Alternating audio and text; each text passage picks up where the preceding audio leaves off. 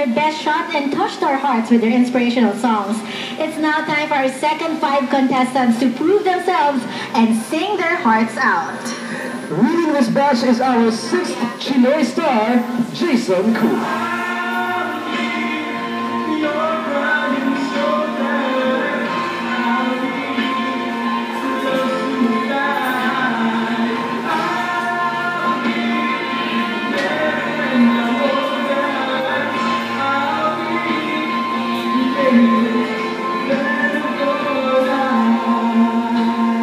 Can sing a lot, bagay ang boses mo sa maraming kanta today. Oo. Hindi kailangan kang sumigaw para ipakita mo yung boses mo. Basta lang maramdaman mo yung sinasabi mo, like what you did just now. Thank you. And I'm very impressed. Ituloy mo lang. Tsaka make sure when you choose a song, pag-aralan mo para sure na sure ka, just like this song. Let's now call our 7th Chinoy Star, Abby Garza. Her voice talagang impact-attention kasi ang ganda talaga yung texture and buo-buo. Tapos yung shifting niya from yung low notes niya to high notes niya, hindi nag-falter.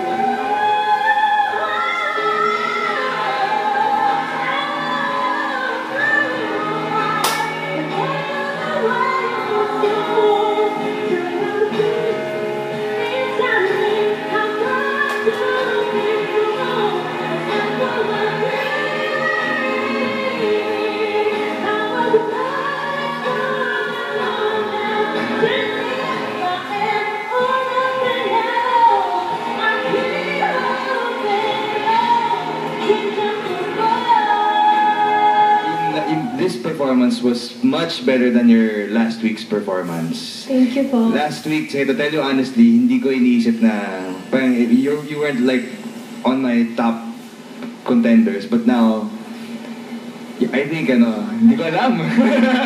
ayaw mag-declare agad, but you could actually win this talaga. And for our 8th Chinoy Star, Catherine Joy Gargan. I find her voice very, very Broadway, and so medyo, for me, medyo may pagka-flat yung sound niya, kasi nga yun yung choice of genre niya.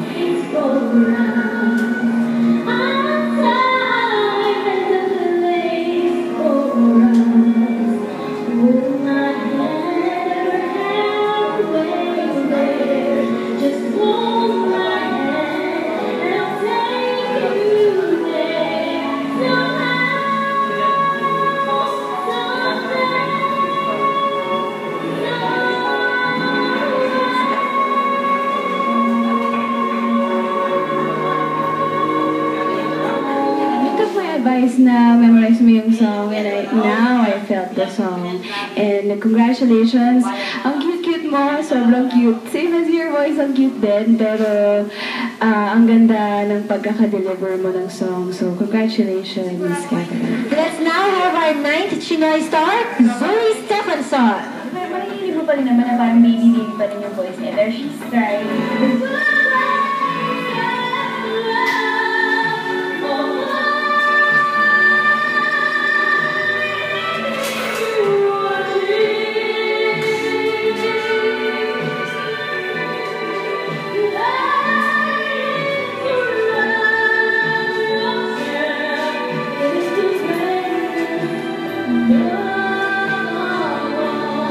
Hearing you sing, I look at you as we were talking with Jeffrey as a Disney princess. Pwede ka sa mga ginagawa ng mga theater musicals dito. Malakas ang boses mo at may control ka pag tumataas. So continue singing the way you do and learn along the way. And for the final performance for today, our 10th Chinoy Star performer, Jen Villa Gomez. Nakulangan ako dun sa pag-kanya ng story.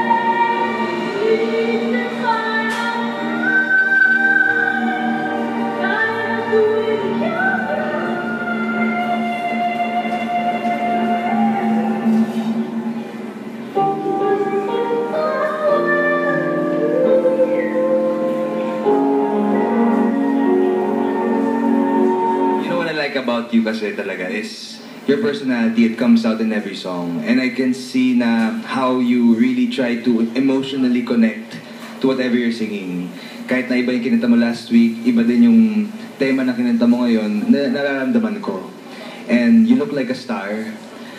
Ang ano na lang ngayon, ang problema na lang ngayon is kailangan mo lang talagang linisan pa yung mga notes mo. Kasi ngayon, nakikita ko yung lahat ng mga kasama mo, magagaling kayo lahat. Lahat kayo gumagaling. So, kumbaga, kailangan mag-step up tayo. So, kasi nakita na natin ang mga performances na ating Magic 10. In fact, hindi pa nga ako nakaka-get over sa pagiging emotional because of their songs. Kaya naman, I'm quite sure na ngayon pa lang ay hirap at tensyonado na mga judges kung sino nga ba ang pipiliin nila. For our Magic 8, which Marvin, we will reveal when Chinoy Star Ka Na, the Magic 10 Performance Gala